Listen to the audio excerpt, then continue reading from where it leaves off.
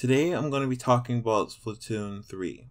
More specifically, how Splatoon 3 affects Splatoon 2.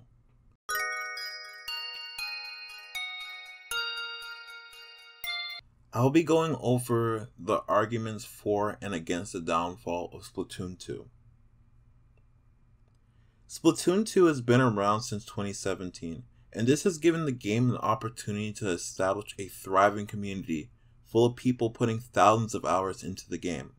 No! Come on!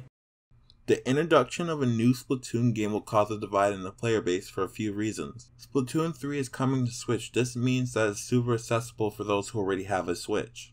Secondly, when a new game comes out, Nintendo will drop support for Splatoon 2, so no more official tournaments. The final reason is that Splatoon see a big drop in new players. Why would you buy an older version of a game knowing that there's a newer one that everyone is playing? Not only that, but for existing players, the lack of focus from Nintendo will allow hackers to dominate the multiplayer modes. This will make veterans want to leave, also decreasing the popularity of the game. This leaves players few options and forces them to play private battles, which will be harder because less people are playing the game. This could kill Splatoon 2. Splatoon 2 can survive if Splatoon 3 is too similar or bad. Splatoon 2 has already received a price cut since its release, and it's reasonable to expect that the price will lower again after the release of Splatoon 3 as manufacturers get rid of inventory. This makes the game cheaper and easier to pick up. If the games were too similar, the choice would be a no-brainer. On top of that, Splatoon 2 is a fan favorite. It is possible that Splatoon 3 just doesn't live up to expectations. It is very, very, very possible Nintendo forgets what makes Splatoon Splatoon. Oftentimes video game developers do this, and it's often hard to recreate success. This creates a thing where if Splatoon 3 is too similar, it doesn't do good. Or if it's too different, it also doesn't do good.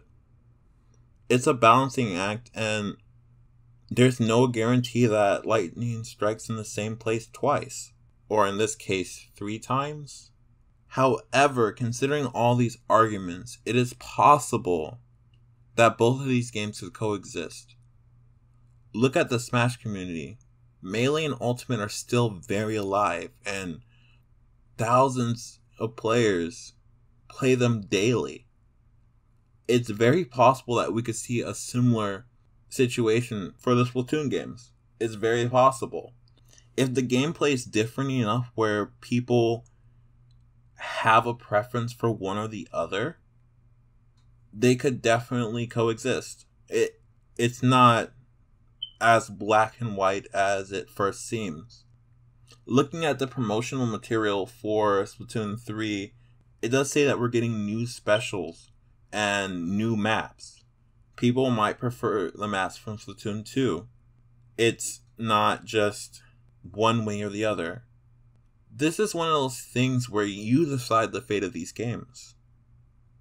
I have great memories with Splatoon 2, and I can't wait to make new memories with Splatoon 3. Thanks for watching. If you enjoyed the video, please give it a like and subscribe to the channel. And maybe consider joining our Discord server. Links in the description.